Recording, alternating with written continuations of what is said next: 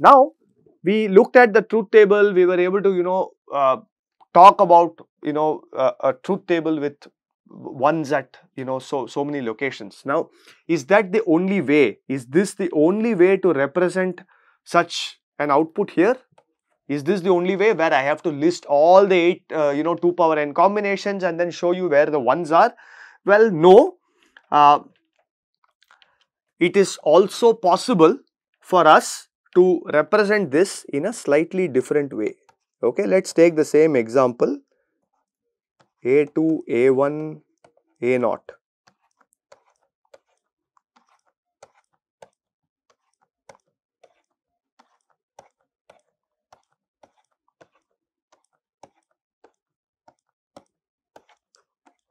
Again, I keep repeating, please get used to writing these 2 power n combinations for any number of inputs.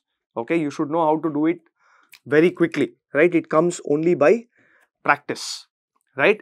So now I'll take the same example that we did, right? Or I'll take another example. Let me consider an other output y3, which is something like this: 1 1 0 0 0 0 1. Okay, so let me also represent what is the decimal value of this thing. Okay, so if I take the A2, A1, A0, assume that A0 is my LSB. Okay, this is my MSB. Okay, then I could, so this representation 0 0 0 0 0 1 etc.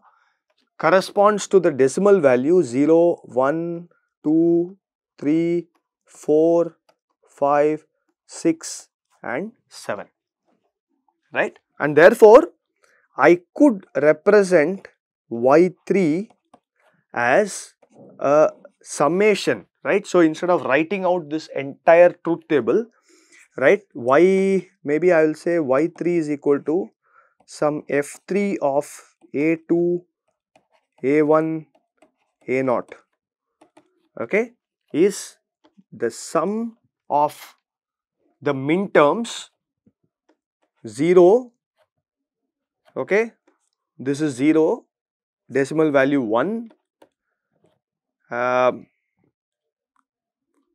then the last one 7, right?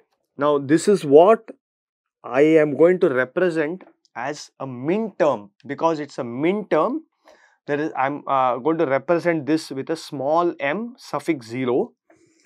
This is m1, m2, m3, m4, m5, m6, m7.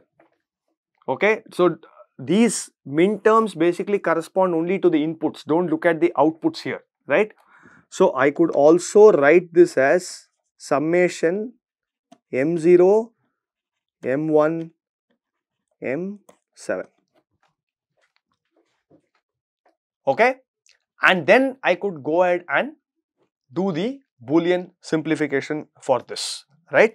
So let us simply look at what happens in this case. In this case, m0, okay, the min term 0 is obviously a2 bar, a1 bar, a0 bar. m1, okay, is a2 bar, a1 bar, a0, okay, and m7 is obviously a2, a1, a0. Therefore, the function y3 equal to f3 of a2, a1, a0 is simply going to be a2 bar, a1 bar, a0 bar plus a2 bar, a1 bar, a0 plus a2, a1, a0, right?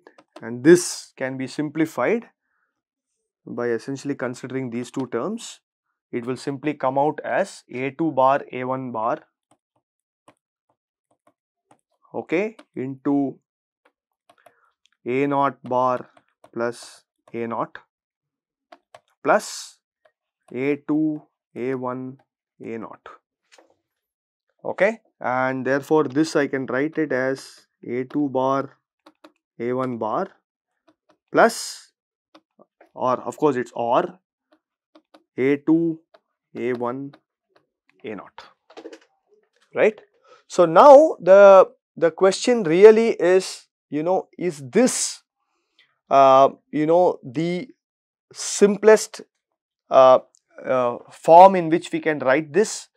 So that's really not clear yet. We don't know if you can simplify this any further, right? Does it make sense to implement this in a different way? So because if we try to go ahead and implement this function, right, now again let's look at it.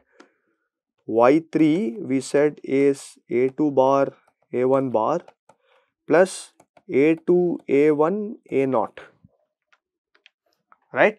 So again, how many input AND gates, how many inverters do I need? So to get A1 bar and A2 bar, clearly I need 2 inverters, okay. Then to implement A2 bar into A1 bar, given that you have already generated the complement of the inputs, I need one, okay, one 2 input AND gate and 2 gate, okay. Then for A2, A1, A naught, right, what do I need? I basically need a 3 input and 1 X into AND 3 gate, okay. And finally I need an OR 2 gate, okay. I urge you to draw out these the implementation that is like it is shown here for Y2 as well, and convince yourself that the expressions are all correct, right. So now maybe what we can do is, let's look at one more example, because I am now not going to start with the truth table. I am going to start with directly with the alternate representation, right. I am going to say implement a function A, B, C, okay, as M0. So by the way, before we even get into this, it is important to know that 3 inputs means there are 8 combinations. 8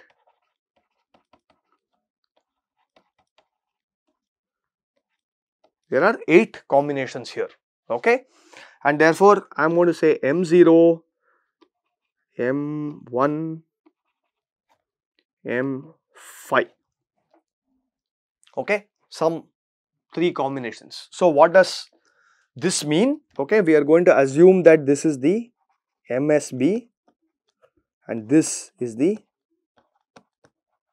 LSB, okay. So therefore I'll have A, B, C and my function F here.